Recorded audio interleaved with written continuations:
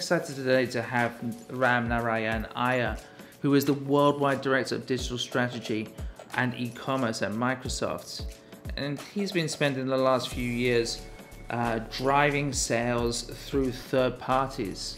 And he spoke on the first day of Retail Innovation Week talking about some of those strategies. But I also wanted to speak to him about how e-commerce also embraces marketplaces and how the Microsoft organization is thinking about marketplaces. Hey Ram, nice to have you. Nice to see you again, Piers. Yeah, it's great. Well, thanks for giving the talk the other day, and I'd love to just talk to you a little bit and bring you back and talk to you about how Microsoft is thinking about marketplaces. What is the role of marketplaces in your strategy?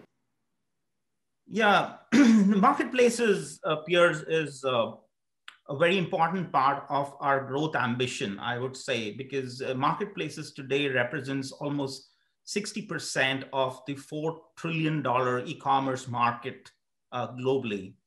It's almost become ubiquitous for consumers to buy on marketplaces across categories, and therefore it's imperative that Microsoft has its presence as a part of, really participating in that opportunity. Is there anything geographically that's striking that changes across the world, especially in your worldwide remit?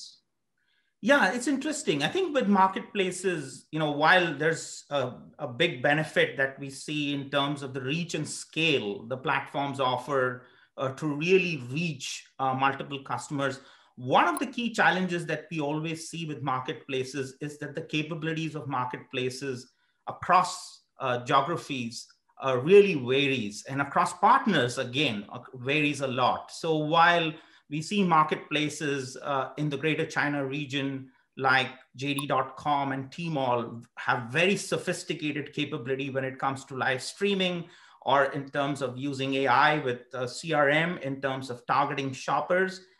We don't see that similar capability with marketplaces, say, for example, in LATAM or some other parts of the world. So you do see these geographical differences. Even Amazon, for example, the capabilities that you have in the US are very distinct from what you would see in other markets which are emerging. Like when you look at Amazon Australia, has got very primitive capabilities as the sophisticated capabilities that you would have in the US. That's very useful to know. How does Microsoft choose which products get sold through marketplaces? Is there any strategy there? So historically, what we've done, Piers, is that we've really taken a very inclusive approach to listing products on marketplaces. We've really not made a distinction between what we will sell through our owned and operated channel and through marketplaces. And it's really centered around this belief that we need to be customer centric and give consumers really the choice to decide, the platform that they would like to, purchase the product. Okay, and we have a number of brand executives watching today, retail executives, everybody in between all the ecosystem partners.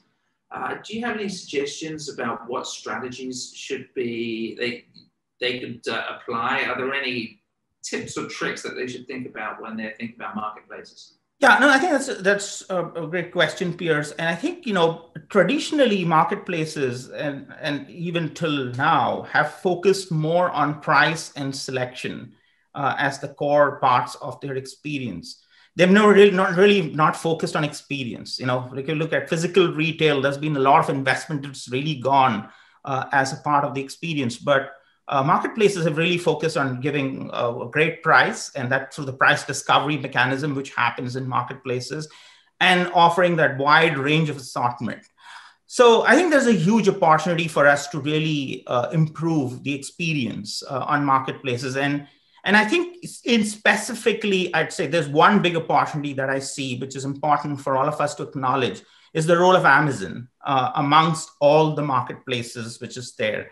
Amazon in many ways is becoming, I would say, the first mile in the digital shopper's journey, with almost 63% of customers starting their journey on Amazon. It's becoming extremely critical that you offer a great experience to customers on Amazon, not just from making sure that you can achieve sales on Amazon, but overall optimize your digital shelf ecosystem across various partners, because consumers do browse on Amazon and shop at other retailers as well. So it's important to acknowledge that part of the experience. And from an experience standpoint, we have to kind of go beyond, I'd say it's important to focus at the heart of the experience. It's all about making sure that search and nav is really good. It's important to make sure that you have that premium A+ content on product detail pages, which will help you improve your search relevance when you kind of search for products. Those are really important, but it's important to go one step ahead in the journey. And some of the examples that really come to my mind here is one of the campaigns which we are recently running on Amazon, which is the Laptops for Lifestyle campaign, where you are able to really match the audience or the persona to a particular laptop. So if you're a rising star or a student, the Surface Laptop Go is the perfect product for you. If you are an innovator, the Surface Laptop Pro is the right product for you. So I think you also have this opportunity to think beyond some of the heart of the experience pieces to really go beyond to create some great campaigns. And another example, perhaps, is also very interesting, is to really create what I would call as virtual interactive experiences and stories where you can actually immerse the consumer as a part of that experience. And one such example that comes to my mind is the Walmart Wonder Lab, where we've lost the opportunity to browse across the aisle and really unbox products and play around with products. And we created a Minecraft experience with Walmart, with Xbox, which really is a virtual interactive, choose your own adventure kind of an experience, which was very engaging. And this really transforms that experience from being transactional to become much more emotional. So I think there is a huge opportunity to double down on the experience piece on marketplaces. That's really interesting, Ram. Ram Narayan, I am Worldwide Director of Digital Strategy and E-Commerce at Microsoft. Always fascinating to kind of hear the different topics and different direction you're taking when it comes to retailing Microsoft products and services. Thanks for your time today. Thank you, Piers. It was a pleasure being here.